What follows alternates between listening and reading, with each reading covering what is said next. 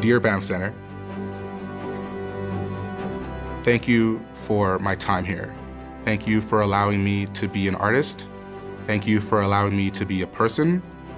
And thank you for allowing me to find myself through my artistry. Thank you for introducing me to new disciplines, introducing me to new people, and for providing me the space to create and to be.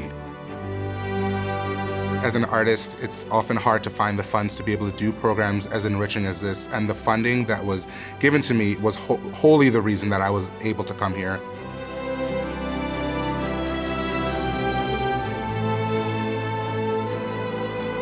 I'm here for the Banff International Literary Translation Center residency. It's a wonderful, wonderful experience to be here, not just with other translators, but with other artists.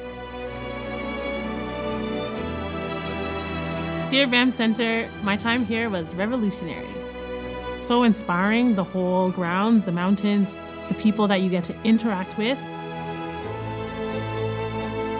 Dear Banff Centre, thank you for providing a space of inclusion and for being a place that says yes to what is possible in the arts.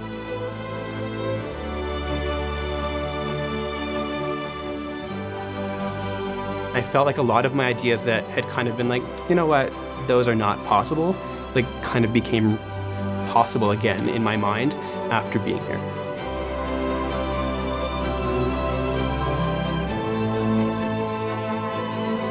What might have taken me 2 years to make, I've done in a few months. The funding that I received, the generosity of that, made the trip possible.